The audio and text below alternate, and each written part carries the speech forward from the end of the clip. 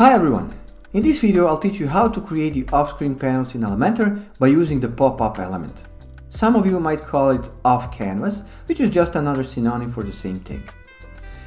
These kinds of panels don't have any purpose in particular by me because you can load them with any kind of content. But in general, and quite often, they can be used to house the main navigation that is all devices friendly.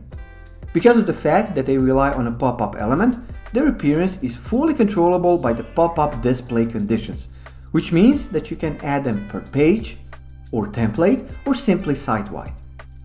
These off-screen panels are triggerable from themselves or any other link on a page. The concept is very simple, and the only downfall for some of you is the fact that you're going to need the Elementor Pro because pop-ups are not part of the free version of Elementor. So let's do the job.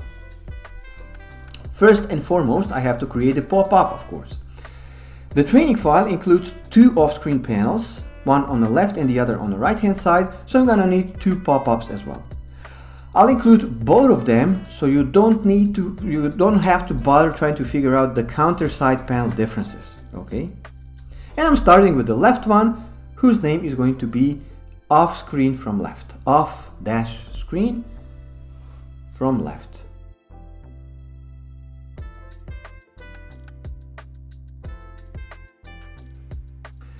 Pop-up settings, if you didn't know, are hidden behind that little cog icon, which might be confusing, especially if you are the Elementor newbie.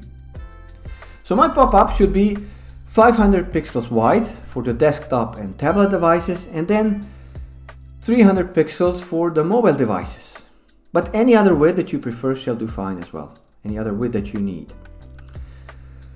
Position is going to be left and top side of the screen. I don't need the overlay nor the close button because I'm going to make my own controls. And the rest of the settings can be left as is. When it comes to the pop-up style, I'll add some background to it in order to make it more apparent against the page background. And I'm going to remove that box shadow. Under the advanced settings, I have to disable any kind of external control over this pop-up because this is no longer going to be the pop-up. I'm turning it into the off-screen panel. That's why I'm shutting off the close on overlay and the escape key options. One of the most important things to do under the advanced settings is to provide the custom class name to my pop-up or the off-screen panel. The custom class name shall be the off-screen left, off-screen left, and this one is of course needed for the custom CSS and JavaScript that I'm going to add a little bit later.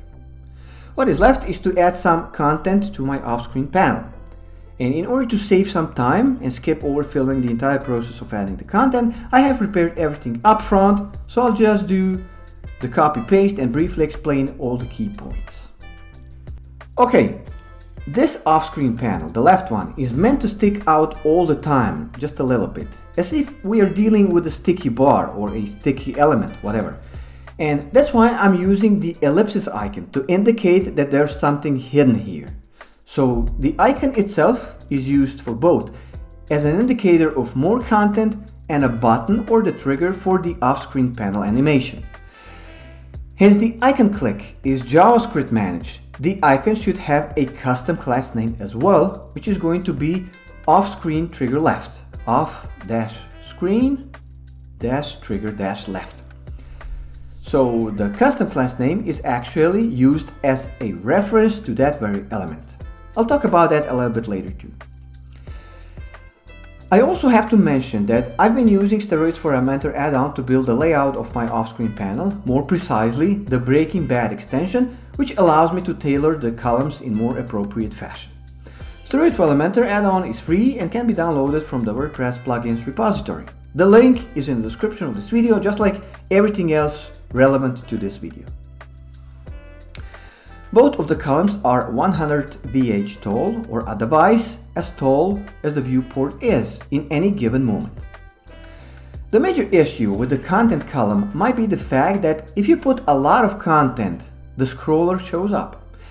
I could easily work around that by using the CSS later on, so in that sense, I'll provide the custom class name to the content column, which is going to be content column, content dash column.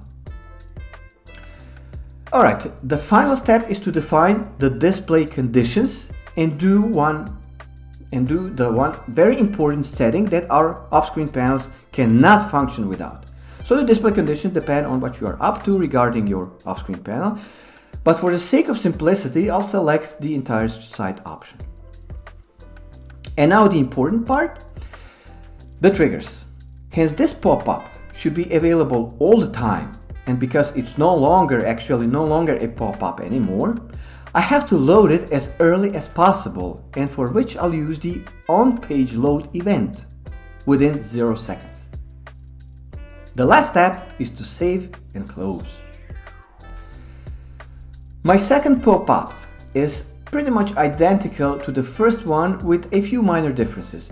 The difference number one being the alignment, which is now to the right hand side of the screen, and the difference number two is the pop-up custom class name, which is off-screen right, off-screen right, instead of the off-screen left, of course.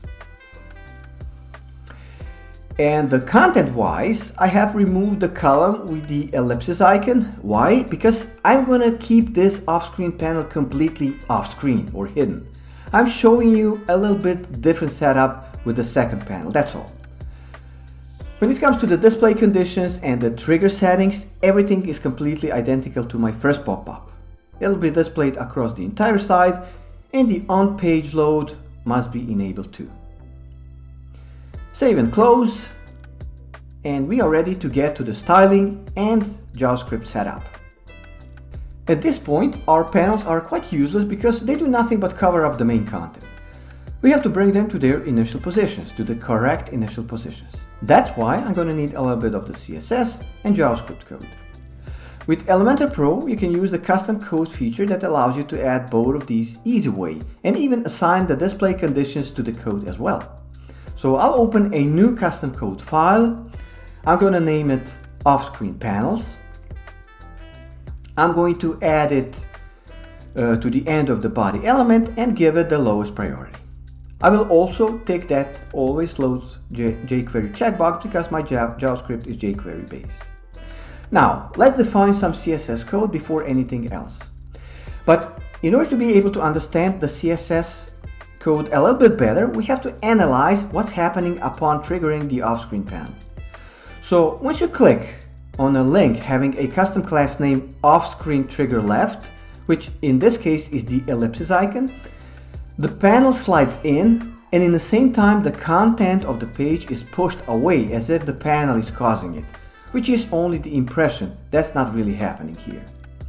Both of these animations were accomplished by the CSS, more precisely by toggling the custom class name of the panel itself and the body element.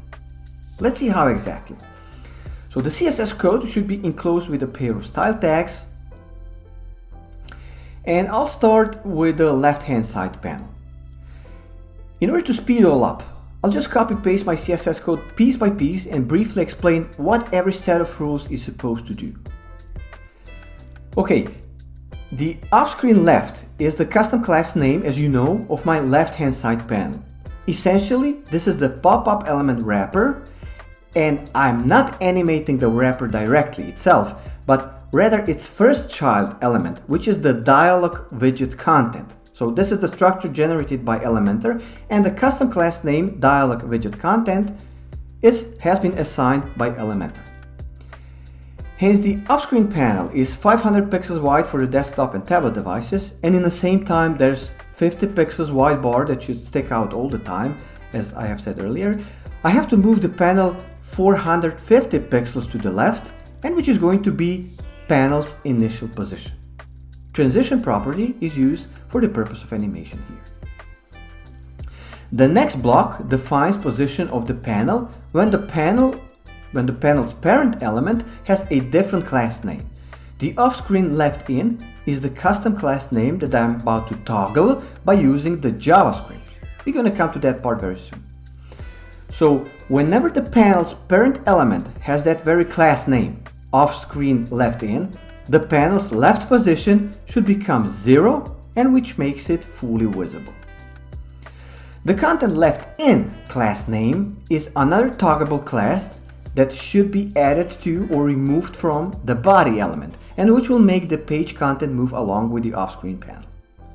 Just like the previous toggleable class, this one shall be controlled by JavaScript as well. The last two blocks define positions of both the off-screen panel and the body element for mobile devices. Alright, our left position should be smaller because the width of the panel for mobile devices is 300 pixels only, excluding the bar width of 50 pixels. The right-hand side panel CSS code is the exact opposite of the left one. Yep, it doesn't look like it's being the opposite, but you have to understand that even though the panel is supposed to slide in from the opposite direction, the starting and the ending points are still being calculated from the left-hand side of the screen. Alright, you'll have to wrap your head around a little bit. At this point, our CSS code is almost done. Almost. I'm going to add just a little bit more, but not before I'm done with JavaScript, because it's going to make much more sense if I do it that way. Alright, once again, it's going to be much faster if I just copy paste my JavaScript code and provide a brief description of how it works, rather than typing everything from scratch line by line. So my code has to be enclosed with a pair of script tags, and I'm using the anonymous function to keep my code separated from any other existing code. Here I'm checking whether the DOM is loaded. That's why I added the event listener, which fires up as soon as that happens. When the DOM content is loaded, I can be sure that jQuery library is loaded as well. The second parameter to the event listener is the callback function that's going to be called as soon as the DOM is ready. This is why I put my initial code inside another function named checkElementor. What's the point of this initial checkpoint? Well, in spite of the DOM being ready, some parts of Elementor are still catching up, so to speak. I'm not an expert, but I figured that this chunk of code ensures that everything is spot on. Okay? So, once the Elementor Pro front end is available, I can safely run all of the code that is one way or another related to the Elementor Pro features. That's the reason I have enclosed the rest of the code with another function named handle off-screen panels, which can function correctly only if the Elementor Pro front end is completely loaded. I have mentioned at the beginning that I'm about to control my off-screen panel's appearance and animation manually rather than use Elementor's built-in controls. In that name, I disabled the close button, close on overlay, and the escape key. So my function, handle off-screen panels, does nothing else but catch the click on every link that has a custom class name off-screen trigger left or the off-screen trigger right. On every one of those clicks, two things are supposed to happen. First, toggle the custom class name of either the left or the right off-screen panel. And second, toggle the custom class name of the body element as well. I have defined both of these in my CSS code a few minutes ago, as you know. These are the off-screen left in and the content left in class names. Prevent default method at the end stops any default actions assigned to the link, such as jumping to another page if the URL has been provided. At this point, I can save my code and do the preview. I forgot to mention that the main content also has a few links that I've assigned the custom class names to, and for that reason all of them are capable of toggling my off-screen panels, as you can see. So the point is that you can turn any element into the off-screen panel trigger by assigning it the custom class name off-screen trigger left or the off-screen trigger right. As easy as that. However, you can see that the main content doesn't move anywhere. In case you are okay with that, no need for an extra CSS. But in case you want to spice it up a little bit more, we'll have to go back to our CSS code for a moment. And I'm going to paste the last chunk, the missing link of our CSS, and briefly explain its purpose. So the very first piece is what makes the body element animatable, so to speak. The content didn't move because of the position property being static by default. I also have to hide the horizontal scroller, and which can be achieved by assigning the hidden value to the overflow X property. The second block is not that crucial because it should handle the edge case when the two off-screen panels are being opened simultaneously.